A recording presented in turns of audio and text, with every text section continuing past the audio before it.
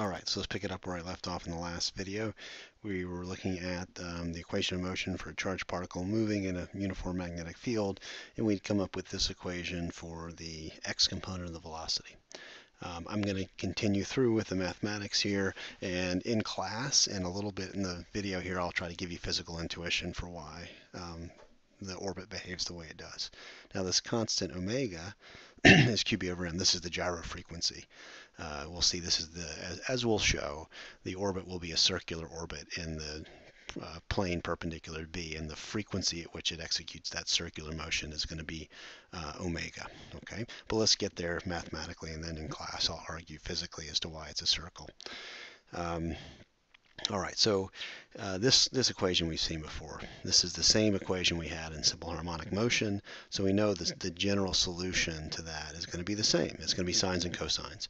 And one way to write the general solution to this equation is just a cosine of capital omega, that's the frequency of the motion, t plus some phase, phi.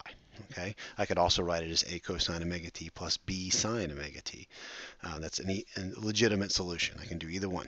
Okay, but this one I find a more compact way to write it. Now, in the previous video, we had a relationship between Vx and Vy that we wrote down, and it comes from the F equals ma in the x direction. So this is ma equals F, and we found that F in the x direction is just q Vy b. So this tells me that Vy is just 1 over omega Vx dot. Okay, and so I can write that down. I have Vy then is going to be negative a times sine omega t plus phi. Okay, that's not a very good phi. There we go. That's a little bit better. All right, so there's Vx and Vy. All right, so I can now, so what we'll need to do eventually is use some initial conditions to find a and phi. So there'll be initial conditions on the velocity in the both x and y direction, and we'll use those to get a and phi. But we'll also have initial positions in the x and y plane. Okay. Now, before I do that, let's just write down the expressions now for the position. We have the velocities in general, but the positions will just be the integrals of the velocity. So I can write that the position x minus the initial position x naught, which is where it was at time t equal to 0, can always be written for any motion, right, as the integral from 0 to t of Vx over time.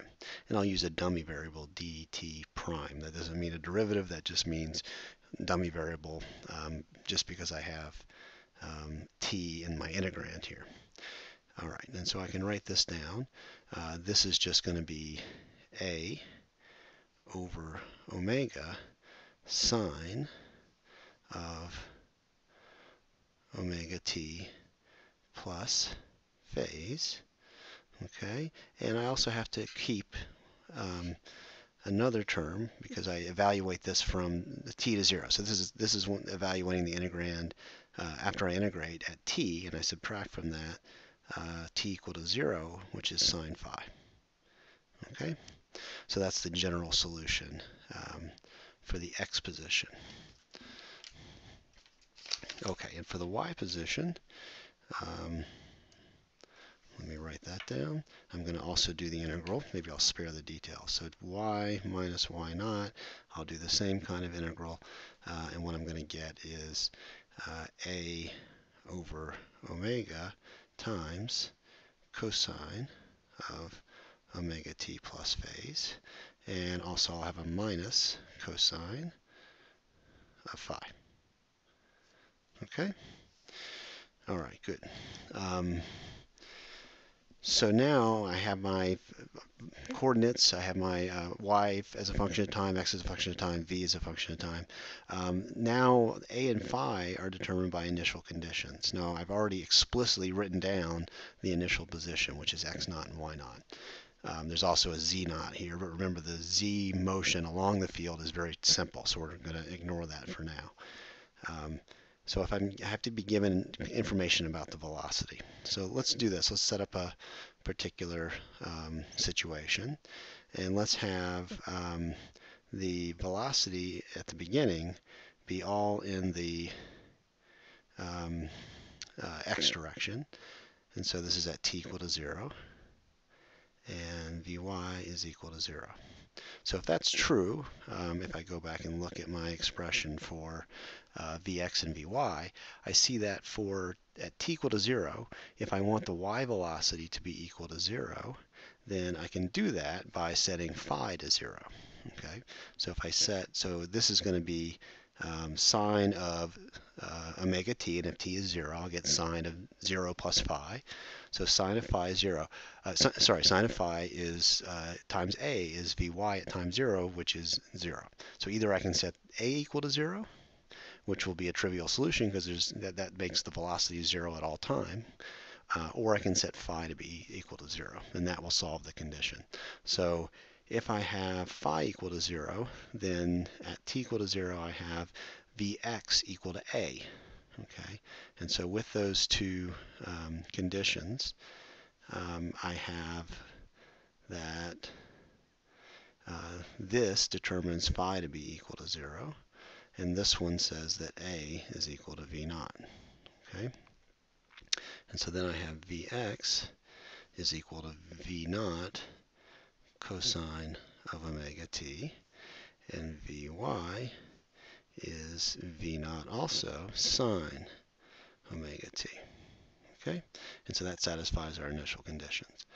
And now we can go in and write down what x and y are. So x minus x naught is then going to be v naught over omega times sine of omega t, and y minus y naught, and that's here I don't have anything because phi is 0, and so that second term goes to 0. This will be v naught over omega also, but it'll be cosine omega t minus 1. Making a mess of this, sorry.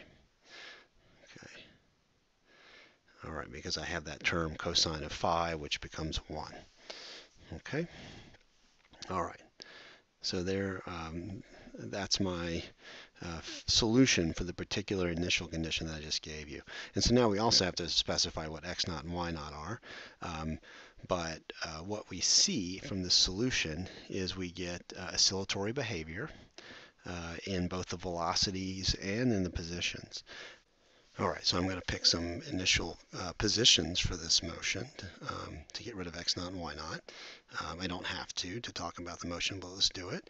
If I pick the following, and you'll see why I do this in a second, I'm going to let x naught equal to 0 and let y naught equal to v naught over omega.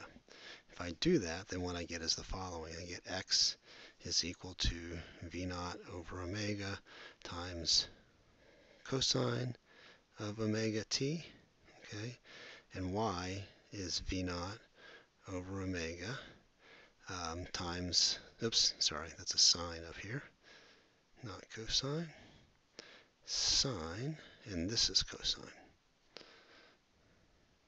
Okay, all right, so let's look at what that motion looks like. So if I have my y-axis, my x-axis here,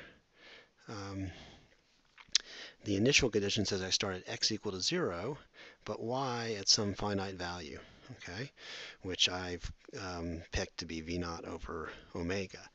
If I do that, what I get is a circular orbit. So if I evolve this forward, what will happen is x will start at 0, but then go positive towards as sine increases, but y will decrease because cosine starts at 1 and then decreases. Okay, and then after a while, I'll find that I'll have y equal to 0, but sine of this, at the same time will be 1, and I'll have x equal to v naught over omega. And then as I continue, I'll go over here, and then over here, and then I'll come back to the beginning and execute a circular motion continuously that looks like this. Okay, now the radius of this circle is given by the coefficient here. Okay, so the radius is called the Larmor radius, or the gyro radius, and that is defined as the velocity of the particle in the perpendicular direction over the cyclotron frequency. Okay. All right, so this gives us a circular orbit with radius that's equal to v over omega, where v is the perpendicular velocity of the particle. So that's going to be formally v naught is going to be the square root of vx squared plus vy squared. Okay, and you'll find that this is always true for the solution we gave above. All right, now let's say a few things about this. First of all, we see that this velocity doesn't change during this orbit. Okay, so what that tells us is that the energy of the particle is the same at all times, okay, in this case. And that's because magnetic forces do no work. Okay, so you can accelerate a charged particle with an electric field, but a magnetic field does not lead to net energy being inputted to the particle. And so the work done by a force is going to be F dot V, this is the power associated with, this is going to be the power, the rate of energy per unit time, the energy given to the particle per unit time is F dot V. And in our case, F is QV cross B. And the way we talked about cross products is that cross products are always perpendicular to both of the vectors that you're crossing. So that means that V cross B is always perpendicular to B, and this is always equal to 0. Okay, so magnetic forces do no work, and you end up with what happens is the magnetic force just changes the direction of the particle, and it makes it go into this circular orbit called a cyclotron orbit or a gyro orbit.